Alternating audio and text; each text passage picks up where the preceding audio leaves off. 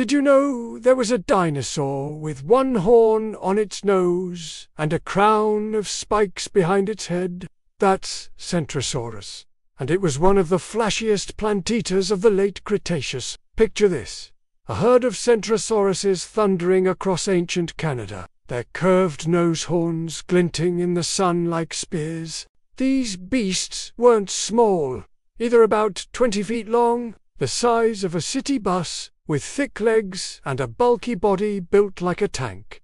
And those frills, not just for show. Some scientists think they used them like peacocks flashing color to impress a mate, or even to scare off predators, like Gorgosaurus. Here's a wild one. Fossil beds in Alberta show entire herds buried together, proof they may have traveled in massive groups, like bison today. That's some serious dino drama. And finally, despite their fearsome horns, Centrosauruses were strict herbivores, happily munching ferns and palms, while looking like prehistoric knights. Centrosaurus, stylish, social, and surprisingly peaceful. Nature's armored herbivore with a flair for the dramatic.